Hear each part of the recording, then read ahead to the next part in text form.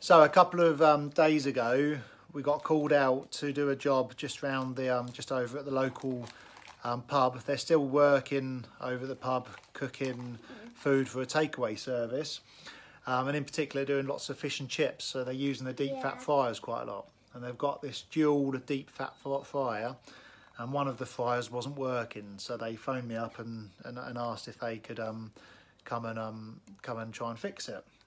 So I got over there.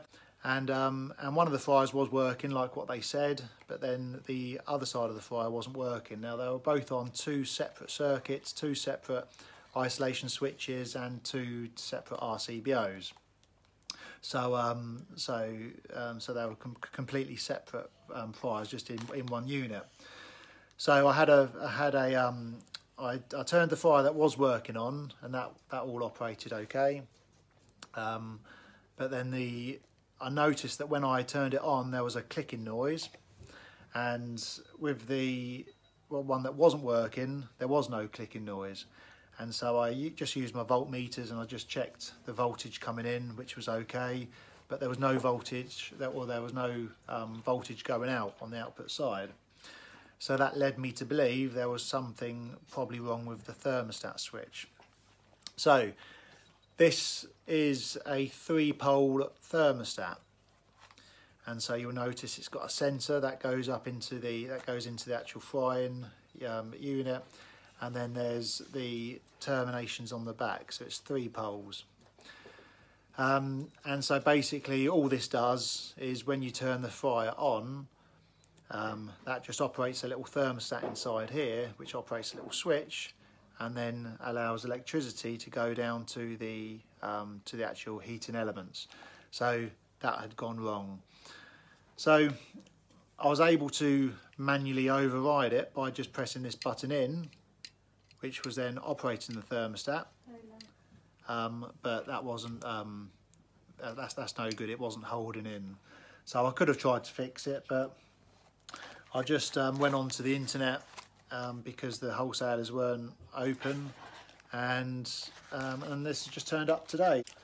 So again, this is the new thermostat that's turned up. It looks almost identical. It's got the same model number, so a 3-pole thermostat, and the terminations all look to be the same. So we'll go and fit this over at the pub now. So I've pulled the back of the fryer out, and now there's all these screws that need to be undone to get access to the back of it. That's the back cover off, and you can see there's 4 wires on here, and they have to go onto the different connections on the actual thermostat.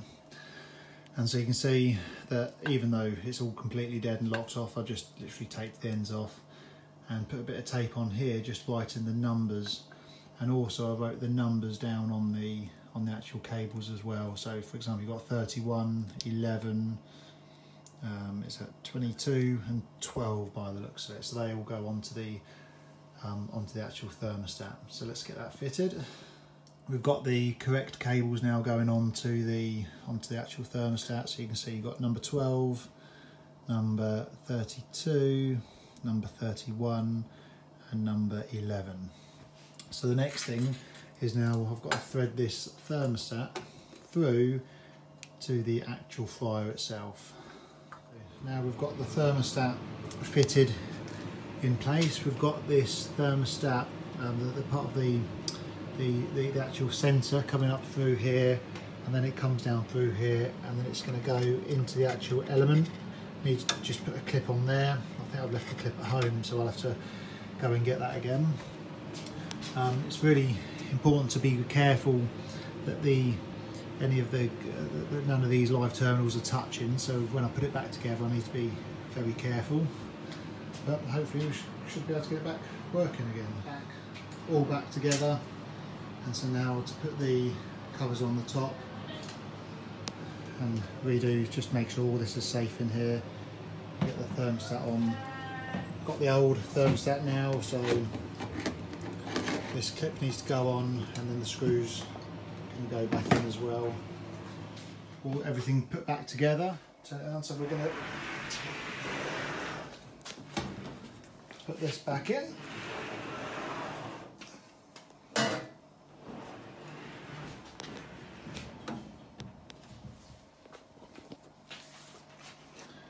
So we've got that back in. Been very careful not to spill the oil because that's still very hot. These are now turned in the on position. I was just going to turn the circuit breakers on. All the RCBOs have now been turned on, and well, this is the original one. Should hear a click. So that clicks in and the light comes on. And then this one, again, that works now. And just to double check to see that it is working, straight away I can feel, I'm obviously not touching it, but I can feel it getting very warm. Hands are very greasy so far, but yeah, that's soon becoming very warm, and again a bit of the smoke coming through, so that should be okay. Let's just turn the extractor fan on.